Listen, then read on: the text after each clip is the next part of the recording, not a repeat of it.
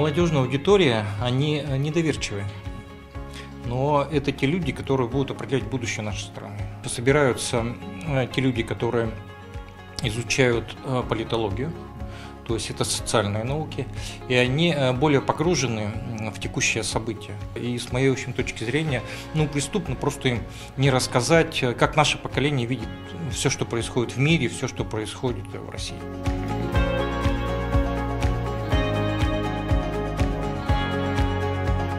Очень интересный человек, Марат Фатович, и, честно признаюсь, я один из подписчиков его телеграм-канала «Политджойстик». Действительно, очень много полезной, интересной информации. Не сочтите это за рекламу.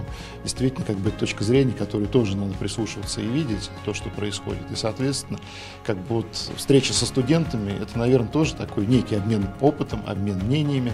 И в дальнейшем, я думаю, что подобного рода мероприятия мы будем также продолжать реализовывать. Мы отмечаем 65-летие со дня возникновения экономического образования Нижегородской области. Это начало нового проекта, серии новых проектов для студентов, для работодателей, для школьников, для преподавателей и партнеров.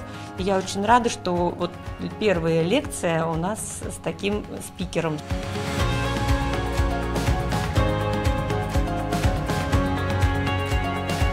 Интересно было бы послушать и узнать для себя что-то новое.